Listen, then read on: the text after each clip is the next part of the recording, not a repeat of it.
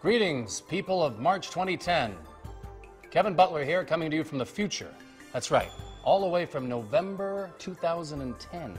Let me tell you, the future is crazy. We all eat our food through straws. And we're all still reeling from the shocking end of the baseball season. That's right, Kansas City in 6, so call your bookie. And of course, the arrival of the future of gaming, the PlayStation Move, which has been an incredible success, so thank you.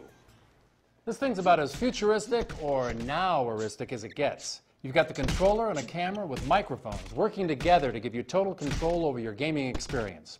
Not just like this, but this way too. Because real boxers don't hit like this.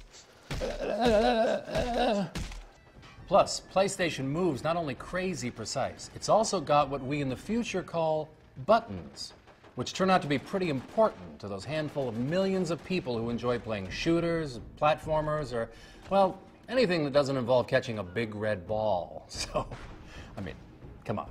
Who wants to pretend their hand is a gun? What is this, 3rd grade? Woo! Woo! Woo! Woo! As you can see, the PlayStation Move allows us to immerse players in the game like never before. I'd love to tell you more, but I'd hate to cause a rift in the whole space-time continuum thing. Believe me, that gets messy. Oh, and if you happen to run into the present-day me, please tell me to avoid the Cinco de Mayo flan. Thank you.